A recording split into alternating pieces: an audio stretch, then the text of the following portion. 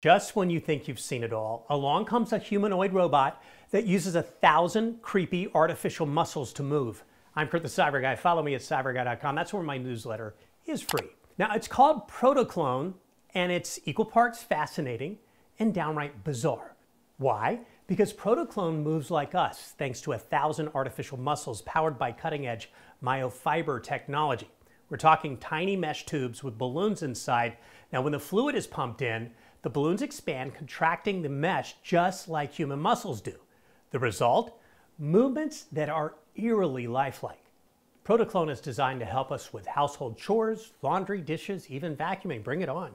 Since our tools are made for human hands, a human-like robot makes perfect sense. Now, it's not quite ready to clean your house just yet. Clone Robotics plans to release 279 units called Clone Alpha later this year. Pricing? Well, that's still a mystery too. What do you think of a Protoclone? Exciting or unsettling? Let me know in the comments below. More crazy cool tech like this at cyberguy.com. Open a browser, go to my website, and click the red button to get it for free.